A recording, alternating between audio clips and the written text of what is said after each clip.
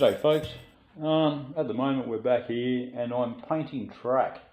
Now, a lot of people do this with an airbrush. I'm actually, because it's only a small layout, I'm actually doing this with a paintbrush instead. It can be tedious, but the results will speak for themselves in the end. As you know, all the track here is second hand, so by giving this coat of paint over the rails, it will bring the whole thing together.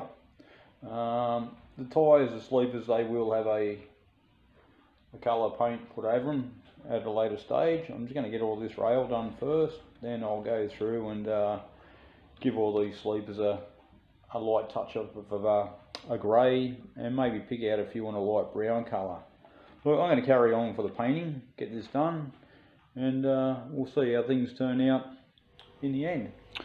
Hey, we're back here now painting the sleepers. What I've got here is just a mix of light grey. It's probably about 50-50 paint and water. And what I'm doing is just going over sleepers randomly. And what that'll do, when it dries, it'll dry to a light shade. Looks like more of a weathered timber rather than a heavily bleached timber. The paint being a wash will pick up all the grain in the sleeper as well. What I'll do, once this is dry, I'll scan over everything and give you guys a look at what the results are. After the grey, I'll go through with a light tanny brown sort of a colour and just touch a few sleepers up here and there. The idea is to bring the whole lot together. As you can see along here, there's a fair bit of plaster on there, so by touching that with the paint, I can actually, hide that plaster or disguise that plaster anyway. So it's a tedious job, but the results will speak for themselves when we're done. So once this is all painted up, the rail head cleaned, that's what I didn't mention before, but and we go into the ballasting phase, you'll see a remarkable difference compared to just laying down either new track or second-hand track, with the black sleepers or that odd brown colour that Pico tend to paint there or produce their track work in. Well, I'm going to carry on here and I'll get back to you shortly.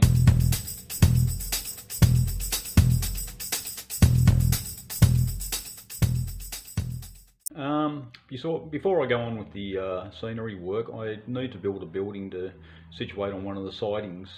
Now, I've come up with these three plans here. This one here I will keep. Now I was deciding between these two up here, and I am liking this one here.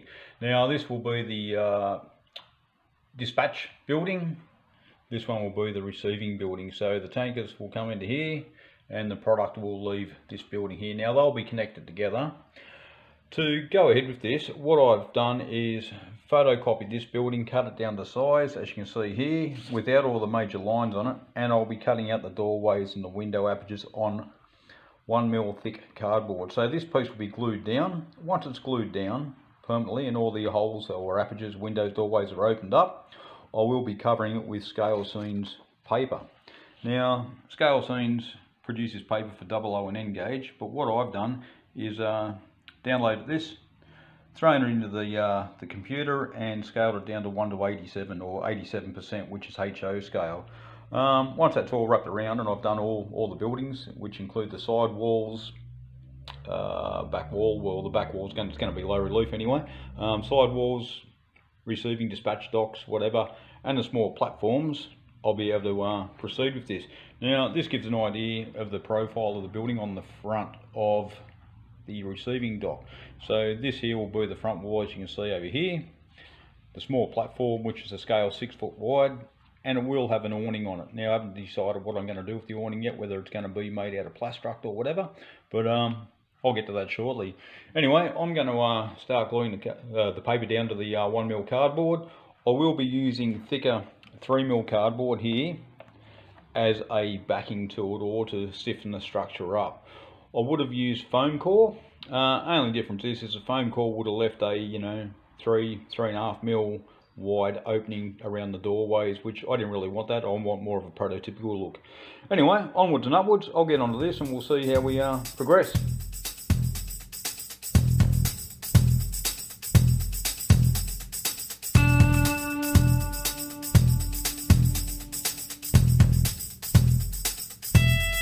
Welcome back to part 2 of the series on how to build a small shelf layout.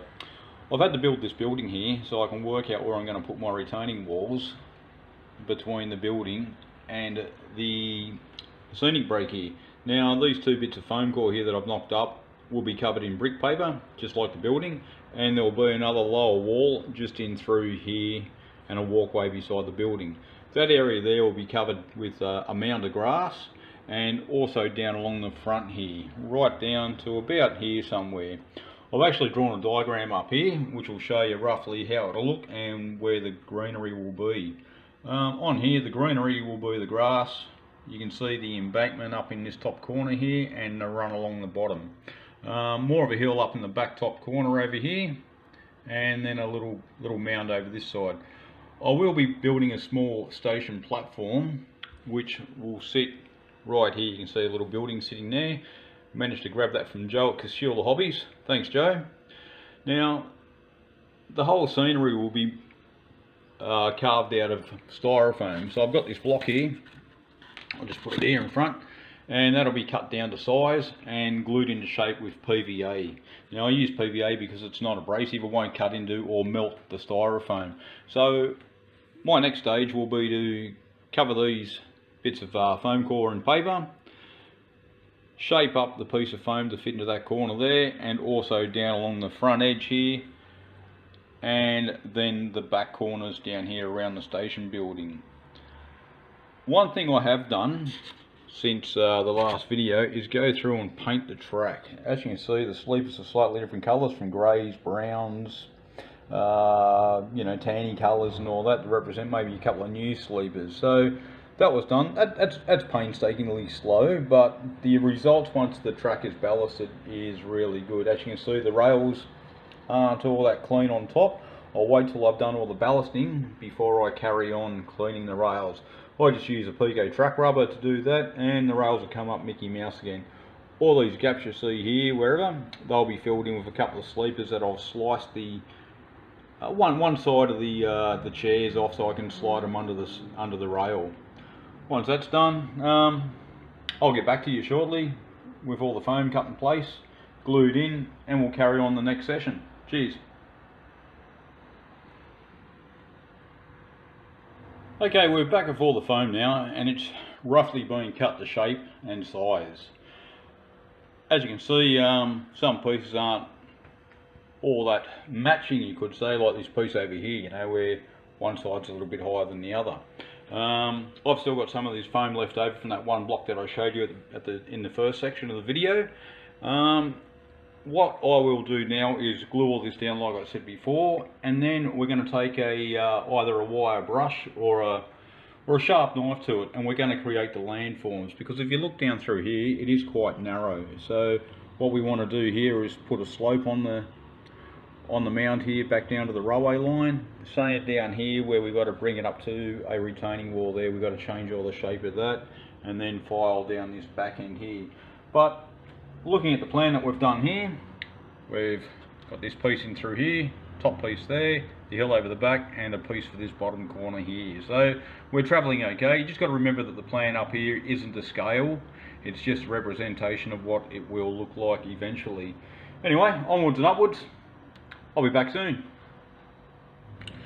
Okay, back again. I've glued all the foam down and carved it to shape. Now, this is all done with a wood saw out the backyard. I dare not do it inside to keep myself from getting into any trouble. Plus making a mess and filling the vacuum cleaner up full of little foam beanies. Under this block here, I've just secured a small piece of foam there, which will be for a platform. Now the platform I've made is around about 60 scale foot long, made out of balsa wood. Now that's to represent a New South Wales style platform, and the little shed will sit about here on top of it. I'm about to go outside and mix up a thin plastery mix, very thin, and I'm going to give this a coat. Then I'm going to dab it with, or lay sheets of toilet paper over the top, similar to what I've done just here. Once it's down, it sort of binds to the foam quite well and takes out all this rough texture that we have here. So rather than put on a thick plaster layer up to, you know, an 1/8 to 1/4 inch thick, we won't need to do that. So I'm going to carry on with that, and just thought I'd come outside to do the plastering. I'm not actually using a plaster, it's more of a cornice paste for putting the cornices up in the home when you handyman work. As you can see, what I've done down this end is I actually paint a solution of the cornice on, the glue I should say, over the top as such. And down here I've got many pieces of paper. Now I'm just going to lay that over the top and tap it into position. Now it doesn't have to be too perfect. I'll do the next one down here as well. You can overlap it. I generally like to do at least 2 to 3 layers of this. Now we'll go back up this end where it's incomplete and just dab the paste on. Now this paste will go off fairly quick. The section down here on the corner here I done only 10 minutes ago and it's starting to set already. So as we move along, we're just going to keep dabbing this on, protecting the track. As it starts to dry, I'm actually dragging it down a little bit like that, just to create some rills and erosion in the rock face, or the cutting I should say. Anyway, I'm going to carry on with this and we'll see the end result afterwards. Well, I've just completed this whole front section of the layout, even though we're facing the other direction. And down the end here, we have this rather steep section here that I need to smooth out to about where my finger is.